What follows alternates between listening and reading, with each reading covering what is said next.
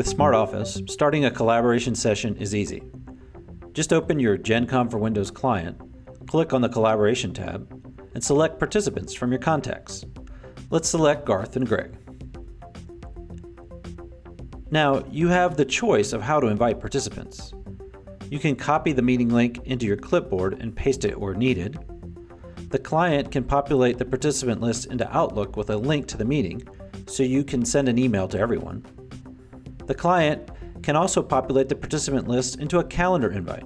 Just select the date and time and then send it off. Finally, you can select the collaboration icon and the meeting will start immediately.